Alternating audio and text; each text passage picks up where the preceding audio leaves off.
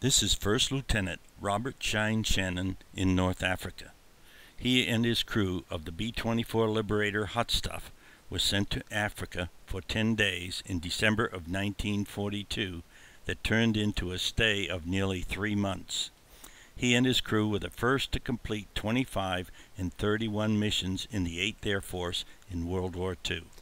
He and 4 members of his crew were killed along with Lieutenant General Frank Maxwell Andrews and members of his staff when Hot Stuff crashed in Iceland while trying to land in bad weather on May 3, 1943.